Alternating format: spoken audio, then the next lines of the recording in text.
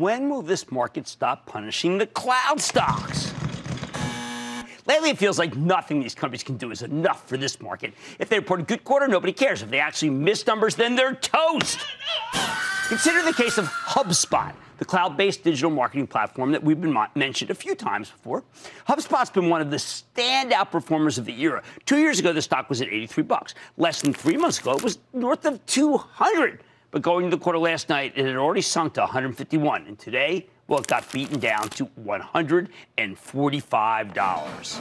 What happened? The company did report a terrific quarter last night. HubSpot beat expectations on pretty much every single line. That includes earnings, where they made 32 cents per share. They actually have earnings when Wall Street was only looking for 24 cents. Better yet, management raised its forecast for both the top and bottom line. 3 months ago, before the cloud stocks went out of style, this would have been a picture-perfect quarter, and the stock would have shot higher rather than going down $6. These days, the cloud stocks are no longer fashionable. So investors look for even the slightest imperfections to give themselves an excuse to sell. And on the conference call, CEO Brian Halligan gave you just what he admitted to, gave you just what you didn't want to hear. He gave you disappointment. Quote, I feel like we had a really solid quarter here. 33% growth was really good, really solid. It could have been higher, and the reason it wasn't higher wasn't macro. Uh-oh, that doesn't sound good. Halligan goes on, quote, I think the reason it wasn't higher was more execution on our side earlier in the year. Hiring, we fell behind hiring, and that's rippling through, end quote. Ouch, it gets worse. Halligan goes on, quote, the other thing is we had an outage back in March, and that outage was kind of a big deal. Like, we talked to a lot of customers about it. It really impacted them, and we take our responsibility very seriously, end quote. I mean, that's why HubSpot's guidance for the next quarter was weaker than expected, and why its stock got clobbered today. Nobody cares about the results when the outlook's disappointing. Why should we care about HubSpot? Why does this even matter? I mean, honestly, I bet most of you have never even heard of HubSpot until just now. It's the kind of outfit you only know about if you're in business with them or if you're in some sort of momentum fund. But there's a good reason for you to care. See, HubSpot helps its clients find new customers and expand. These clients tend to be small, medium-sized businesses, SMB. If you go to the company's website, they'll highlight a spokesperson for the Rock and Roll Hall of Fame in Cleveland saying how HubSpot's done so much to bring in new visitors. Rock and Roll Hall of Fame is many things, but it is not a big business. Which brings us to the real problem here. I can think of practically a dozen outfits like HubSpot do the same thing kind of as HubSpot off the top of my head.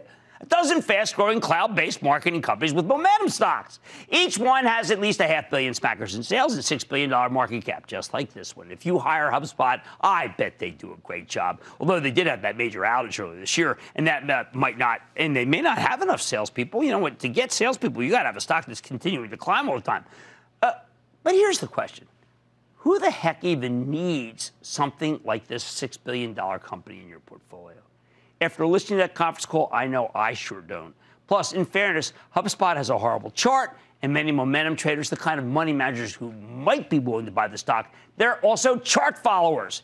After last night's dispiriting conference call, it's just too easy for momentum traders to dump HubSpot and swap into a competitor with proven management, like, say, Adobe. 2 days ago, Adobe held an analyst meeting.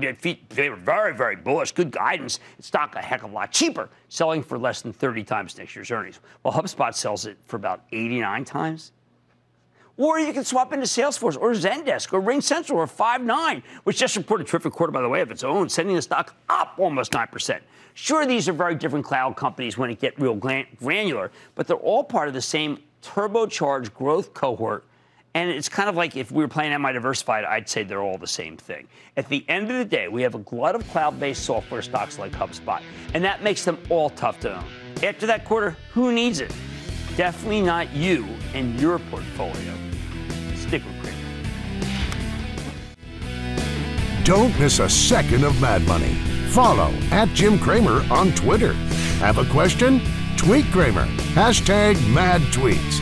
Send Jim an email to madmoney@cnbc.com or give us a call at 1-800-743-CNBC. Miss something? Head to madmoney.cnbc.com.